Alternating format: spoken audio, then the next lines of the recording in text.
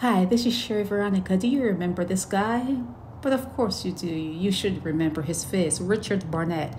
He was the guy who breached the Capitol building and went into Nancy Pelosi's office and put his feet up on Nancy Pelosi's desk. They took pictures of him. They thought what they did was so remarkable and they were so brave and they were defending the then President Trump and they thought that they were going to be heroes. He was arrested.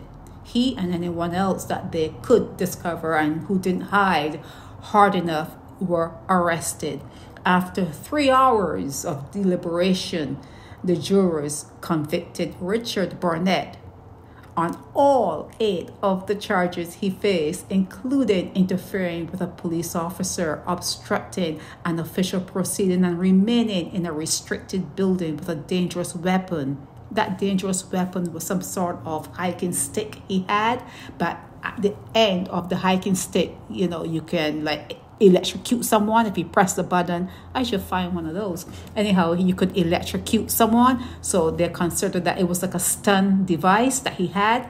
But that was all dangerous and it was a weapon, and he is going to be sentenced in May. I will mark my calendar. I like to do that. So I'll be marking my calendar to see how many years or months he will have to spend in federal lockup. His name is Barnett, Richard Barnett, the guy who had his feet up and acted all big and bad.